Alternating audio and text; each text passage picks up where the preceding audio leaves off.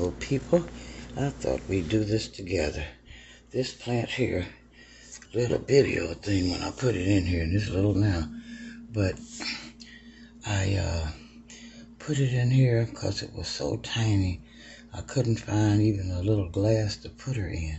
So there's a man that has a channel on TV where he takes his little plants, and African violet's hard stuff to grow, and he grows them in yarn. So see, this is yarn, crochet and yarn. So we're gonna see how she's doing. I don't know how I'm gonna get her out of here, but we're gonna try. She's been in here about 2 months. Yep, and I just left her alone. I put the crochet and yarn around her roots.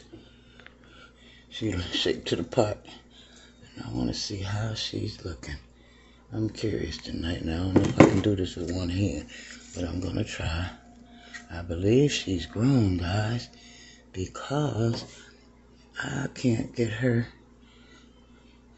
away from the roots. She's grown.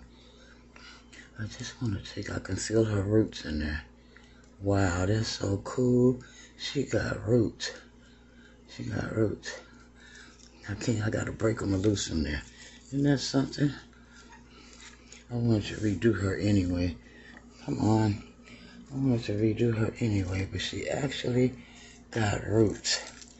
I knew a leaf was gonna fall. This is a real delicate plant. Real delicate plant. I just want to see her roots.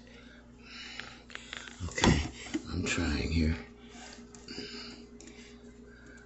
I don't know if she got roots or not, but she's still living. She got roots, I think. And then she has barely still got roots. Barely got, but look at the roots. Look at that. She got roots. And all I've had her in was the crocheting yarn. Isn't that a miracle? No dirt, no rocks, no pumice, no what they call this stuff, no moss, just in the yarn. Wow. And she's rooted. So I'm gonna put it back in it, because she's a tough one. She's like the African violet. I have a piece over in another pot that grew and it did good, but this piece just didn't. But she's got roots. See that? Oh wow, that's cool. It's really cool. Okay, like and subscribe. Mama long. Bye.